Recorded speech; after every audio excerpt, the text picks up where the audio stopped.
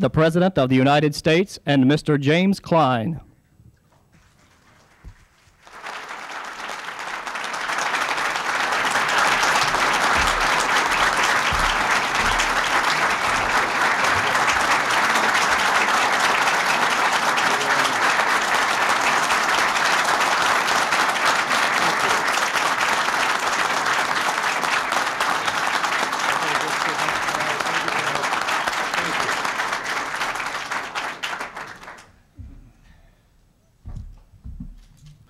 Mr. President, Ambassador Mansfield, distinguished guests, the American Chamber of Commerce in Japan is honored to host this great occasion.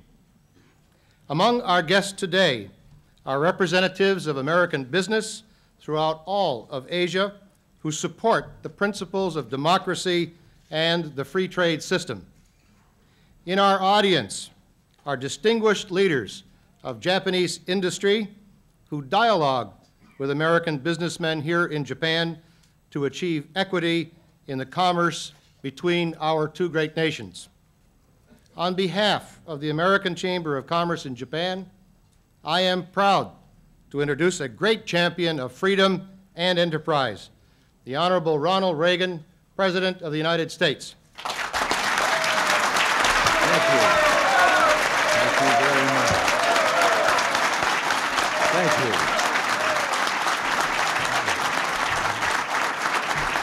Thank you. Well, thank you all very much. It's great to be meeting with all of you and wonderful to see how Asians and Americans share the spirit of enterprise. You stand as testimony to the positive economy-building power that is unleashed by free enterprise.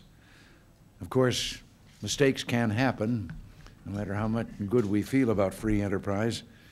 There is a story about a businessman who ordered flowers to be sent to the opening of his friend's new branch office. And when he got there, he was shocked to see the flowers with the inscription, "Rest in peace." He was so outraged that on the way home, he stopped at the florist to complain. And the florist said, "Don't get so upset. Just think of it this way. Today, someone in this city was buried beneath a flower arrangement with the inscription, 'Good luck in your new location.'"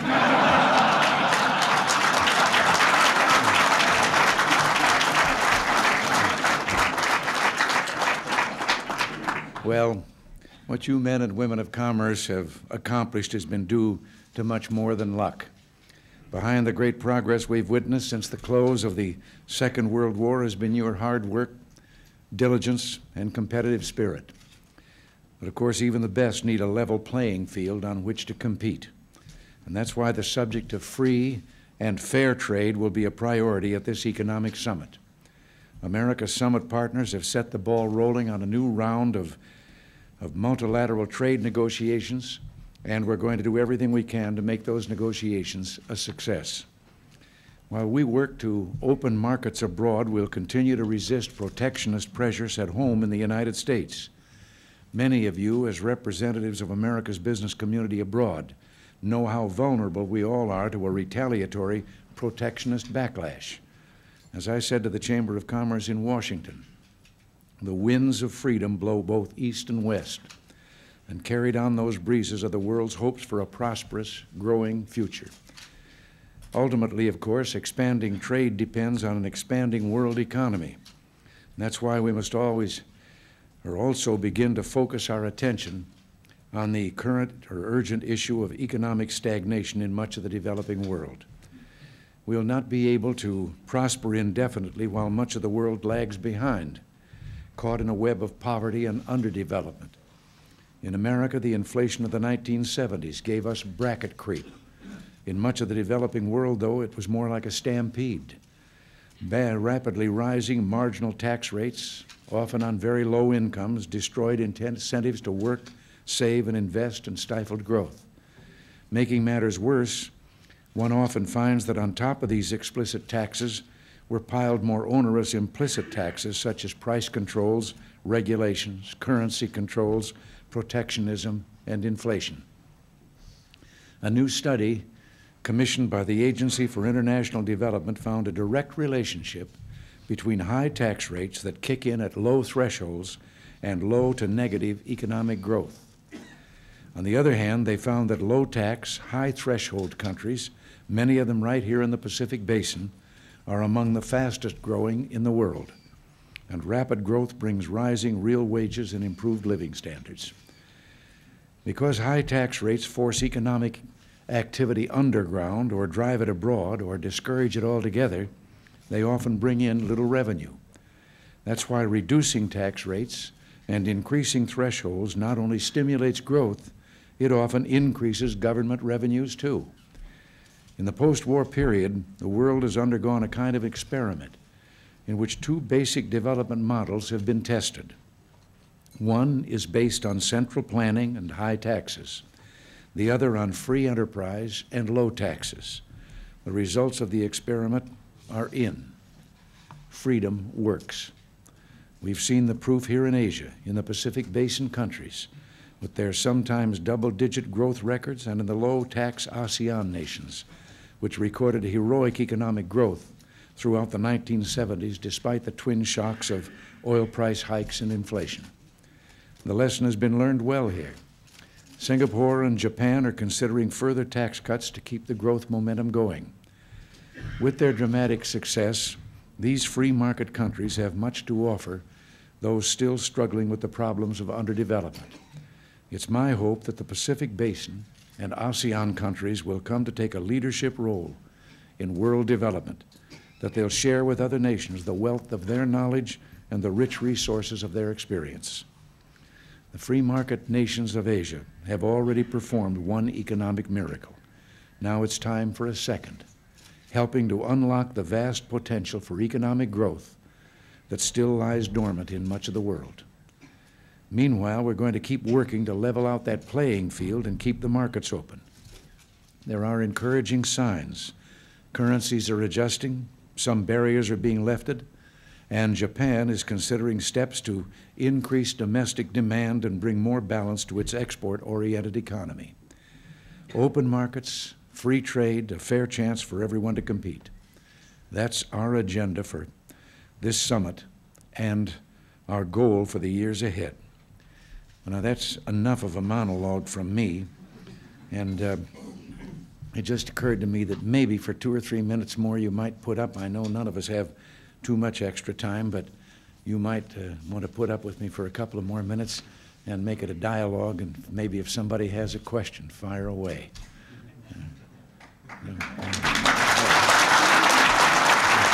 Presentation, we're going to make you first.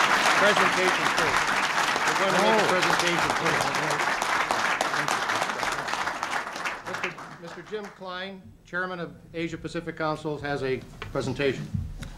Mr. President, Asia Pacific Council of American Chambers of Commerce, APCAC, Certificate of Appreciation, presented to Ronald Reagan, President of the United States of America, in appreciation of the steadfast support of the principles of democracy and the free enterprise system, for opposing protectionism in any form and championing the cause of fair trade and open markets, for fostering very significant improvements in United States business and United States government relations around the world, and for his administration's strong support of APCAC. Mr. President, make us proud to be Americans. Well, thank you very much.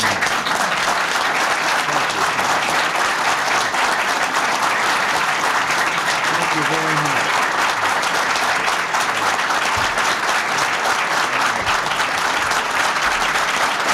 Thank you.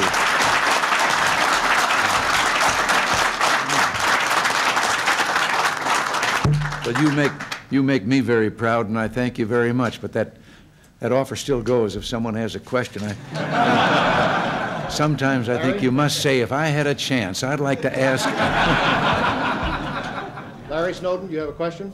I do now, yes. Mr. President, those of us who work in this part of the world can attest that many good things have happened in the marketplaces here as a result of lots of factors and lots to your inspirational leadership on really promoting free trade. At the same time, American companies find that big domestic market so attractive and somehow it's unattractive or difficult overseas. Does the administration have any plan that would help bolster the courage and give incentives to more American companies to come into this part of the world to help work on the street? Yes, as a matter of fact, that's of great interest to me and to our administration. We all know the record of the United States as well as other countries, including our host country here, Japan, in aid to lesser developed and underdeveloped countries. But what we've had a feeling is that maybe we've devoted too much of our effort to outright handouts rather than to see if we cannot help with investment and for them to develop their own economies and become totally self-sufficient. And we are trying and looking for ways to see if working with them, if we cannot produce those incentives and then see capital invested. I remember a man once told me that no country had ever become great that had not imported people and money. That certainly was the history of the United States. And so we'd like to pass it on, and we are going to try to do that. Someone else? You mean I answered everything? Well, all right then. Let me just say, and I am very proud of this, I got indoctrinated with an incident in World War II with regard to free enterprise and whether government didn't have some limitations that it ought to recognize and do something about.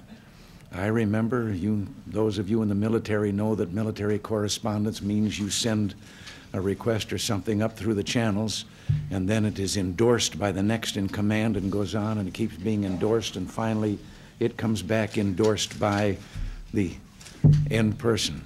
Well, this was a request from one military installation in the war to do away with voluminous records, military records, that were no longer of any use and served no purpose. And it was duly endorsed all the way up till it got to the top command. And then it came back down through the channel. And permission was granted to eliminate those papers, providing copies were made of each one. We'd